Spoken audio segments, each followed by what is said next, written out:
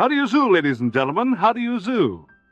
That sounds like a play on words, doesn't it? But we really mean it. How do you zoo?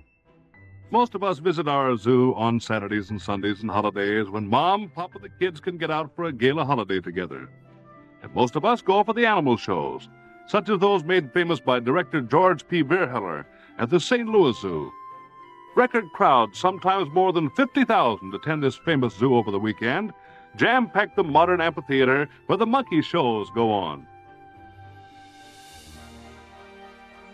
They're off to a thrilling start.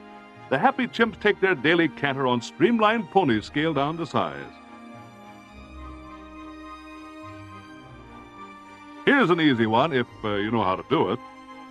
There is one more chimp than pony, and someone is bound to be left at the post till the next trip around. Looks easy, but ask the trainer. This took long hours of patient work. Uh-oh, looks like a touch of rodeo. Will he be able to hang on? Shucks, says the chimp, that's nothing. I haven't seen the horse yet that couldn't be tamed by my Spanish fandango.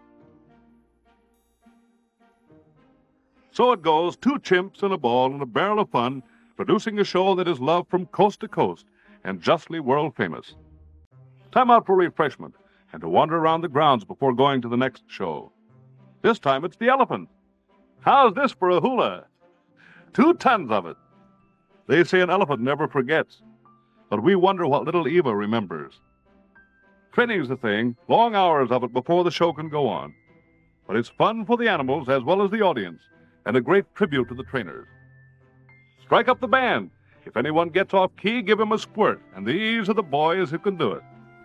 And so to another show, a veritable storehouse of entertainment.